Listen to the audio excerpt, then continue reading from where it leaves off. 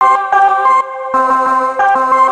my name is Alexander Stutterheim and I'm the founder and creative director at Stutterheim Raincoats, which initially was an antidepressant hobby project a couple of years ago, but now it's we are trying to become an international fashion brand within rain. Are you less depressed than before? Yeah. Yeah, I think actually, yeah, I need a creative project to get out of my, not depression. We play around with the melancholy theme and the melancholy mood, and that's not as you know, depression is an illness. That's really severe, but melancholy, every Sweden, most other people also, I guess, knows about this state of mind that you can feel blue from time to time. But we work with like trying to embrace that feeling instead, which often occurs when it's raining. So that's the connection between those two. How did you come up with the business idea? Well, to start up, I didn't think upon it as a business idea. Nowadays it's a business and a brand, but initially it was more a project that I wanted to do on my spare time, because I was a bit tired of compromising with my ideas when I worked as a copywriter, which I've done for 15 years at that time. So I needed something completely, a project completely that could be run completely by my own ideas and aesthetics and so on. When did you start your business?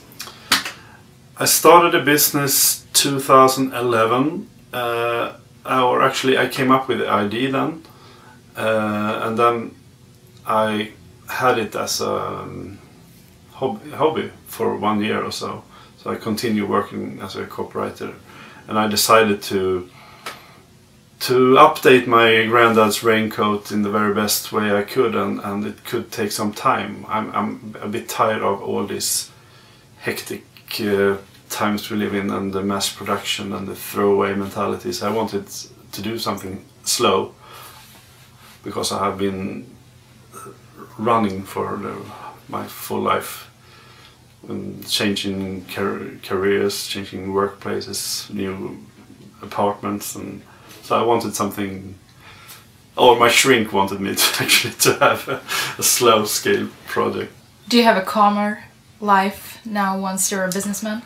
No, but a much more fun, because I'm the head of it now, and I can do the stuff that I want. And as you notice, there are like 7 people now employed, so they take care of all the boring stuff, which could make a person really depressed with all the numbers and finances, which I don't have any skills about that. So yeah, I'm a bit calmer now actually, yeah, I could say, but it's from time to time when we launch new items or add items to my collection, then it's very stressful, and we go to trade shows and well, but most of the time now it's better than before, because I'm in the not in the passenger seat anymore. I actually run this business and brand.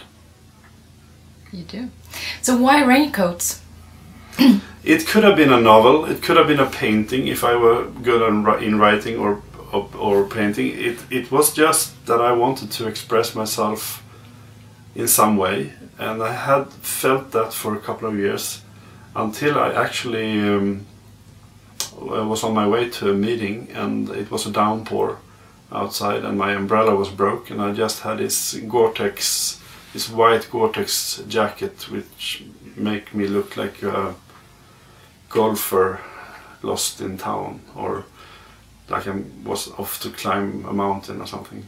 And I was a bit early to the meeting, so I stopped by have a coffee, and I just studied how other people were dressed in the rain, and realized most of them wasn't properly dressed. I thought they had a broken umbrella or a newspaper over their head, and they scattered from one doorpost to another to hide themselves from the rain.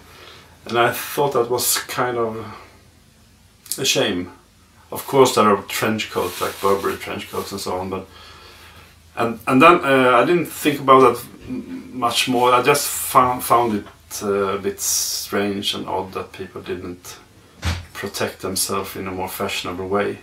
And then just a couple of weeks later, totally accidentally, I found my granddad's old fisherman's coat in a barn outside Stockholm, in the Stockholm archipelago. He had recently passed away, so we went through his stuff, and on a wall, on a nail, it was hanging, his old fisherman's coat from the 60s, I guess.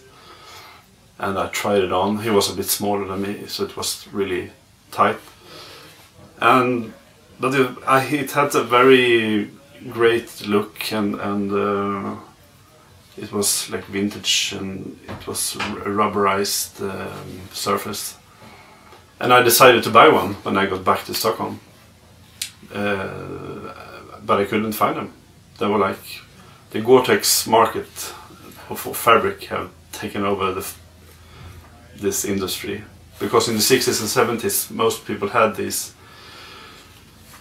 raincoats or fisherman's coats when they were out in their summer houses or even in town. So the idea was to make an homage for my granddad, to update it and make a more city-like version of it.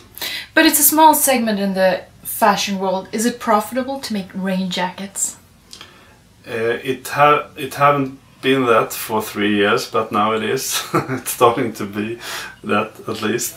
I didn't know anything about this industry, because when I was a copywriter, I could write a copy and then I could send an invoice, and then I got the money, and then that's it.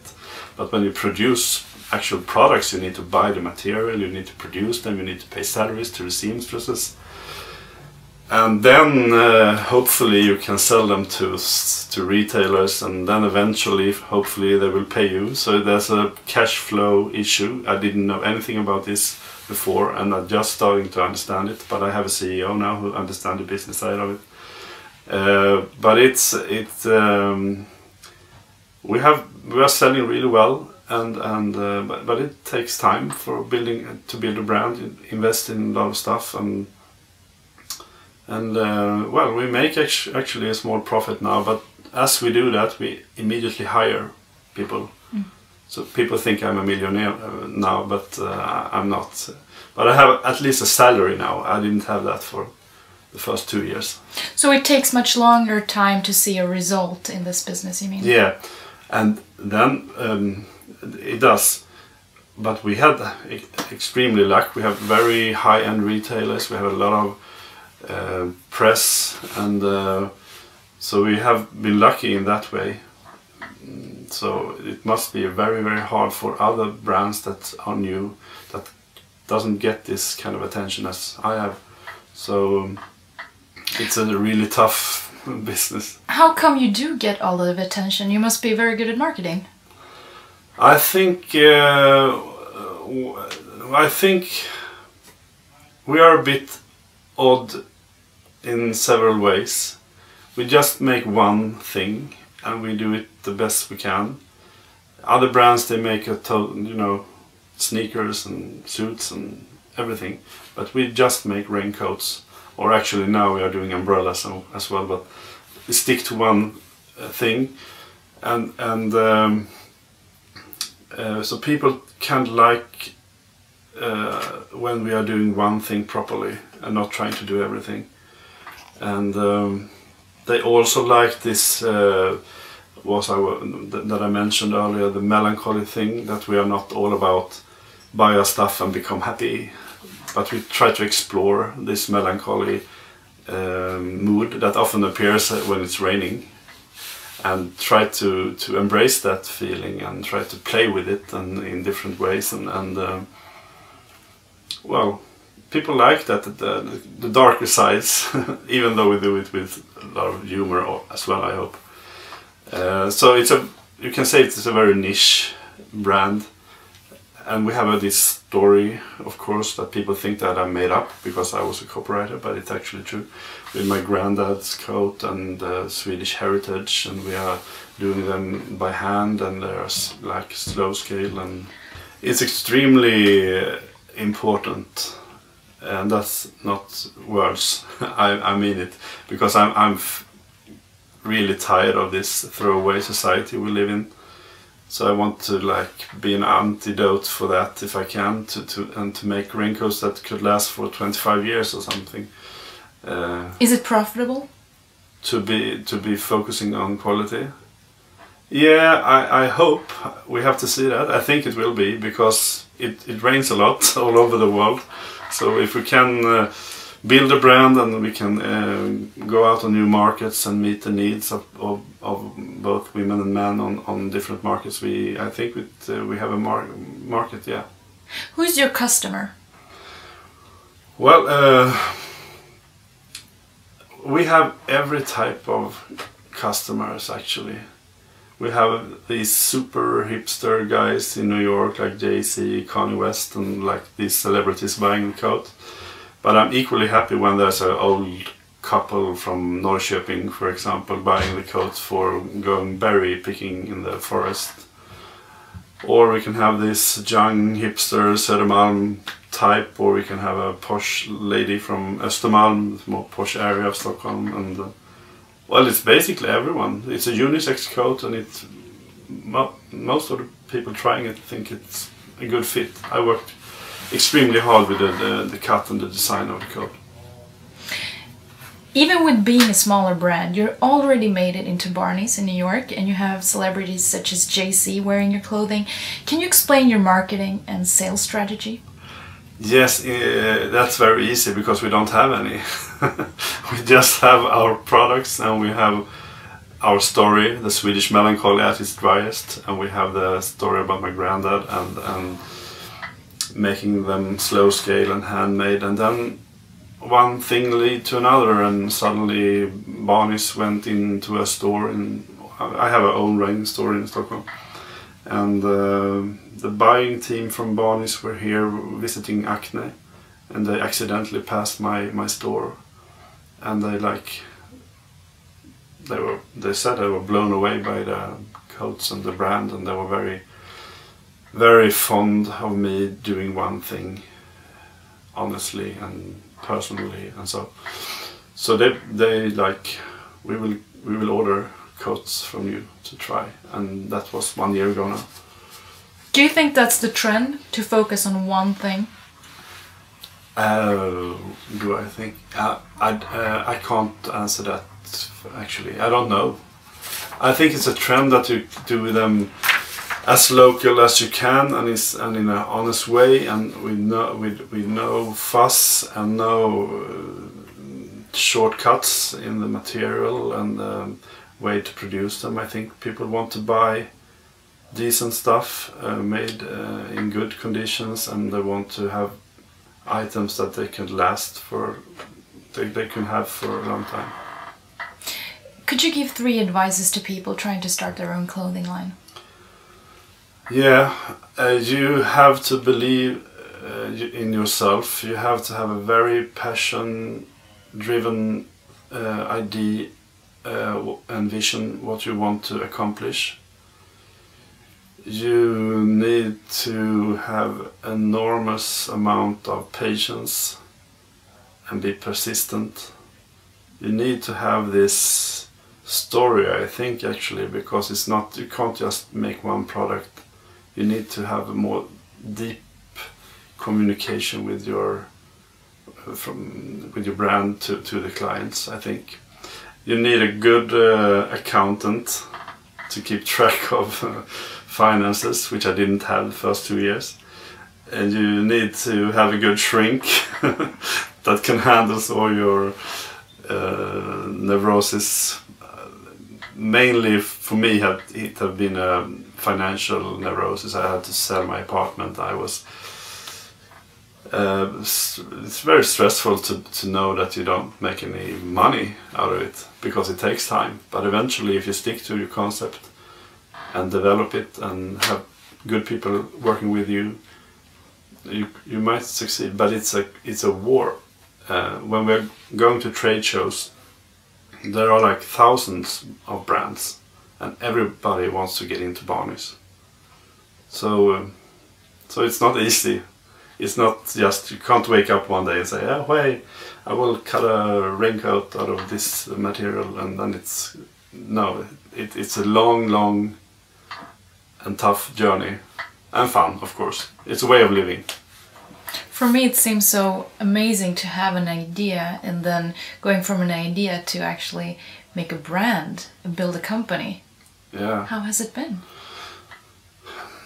It has been very surreal, because I still look upon it in one way as my idea and my project, and suddenly there are like budgets. I didn't make a budget for like 2.5 years, so that could be another tip, to actually make a budget.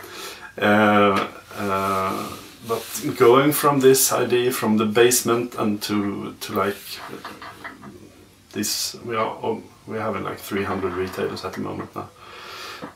I don't know if I actually understands it really. In a couple of years, perhaps I can look upon it and see, well, I actually did it, because previously in my life I have had ideas, and I didn't have the time or the energy or the guts to persuade them. Do you say persuade? To proceed with them, and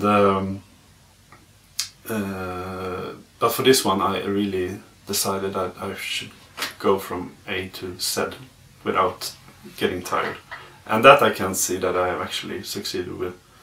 So that's me and my shrink are very proud of that. That I didn't get bored during the process. I have 2 more questions. Yep. The one is, do you think it's good for people that running their own company to have an extra income during the startup process? Yeah. Or else... Maybe you can phrase it in your own words. Okay. I think it's good that you have a day job,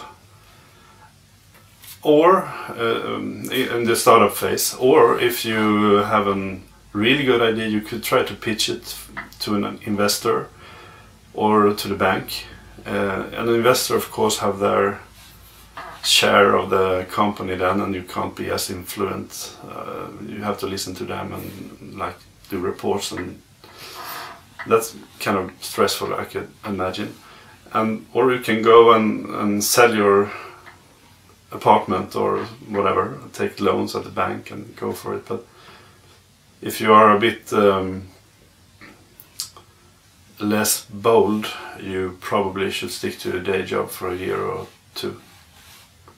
Depending on if you invent something amazing, people will pick it up and help you. But my last question is, I hear from your colleagues, or I hear from your employees, that you're really good at social media, and also seen your Twitter. You write a lot. How do you market your company? We don't do any advertising. We don't have any budget for marketing. And when I started this, again, hobby project, I wrote about it on my private Facebook account. Like now I'm trying to do a raincoat, and people thought, "Oh, you're a crazy guy." And they followed this project, and then I like switched the account to more professional after a while. But I kept writing very personal things. And probably a PR agency would say I'm totally nuts and I need a strategy for social media. But I don't have that, and I'm a bit boundless, so I write whatever or post whatever I come to mind. So I don't have any strategy. So I don't know if I'm good at it, but it's a way of me expressing the brand and what I'm doing. So I don't. Sometimes is a bit too trigger happy and like publish prototype of items that even the board or my colleagues know about. So they're like, "Oh, shall we do that piece of rain cape now?" So sometimes I need to hold back, but I'm not good at that. But I need to be a bit better on that. So I'm just writing straight out from my heart, personal things or brand-related stuff, or I don't think much about it. It's just a channel for me to express myself.